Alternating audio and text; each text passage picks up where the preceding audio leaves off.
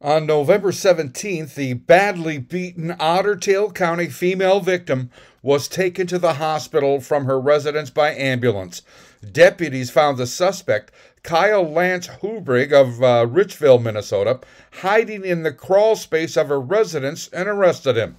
According to court documents, the victim told deputies she'd known Hubrig for about 3 weeks and entered into a romantic relationship with him. And he began living with her a week ago.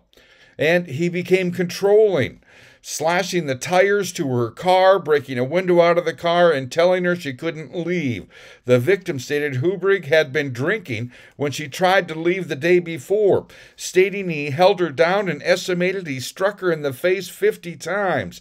At another point, dragging her down a hallway by the hair and striking her again. The victim was finally able to get law enforcement on scene through texting.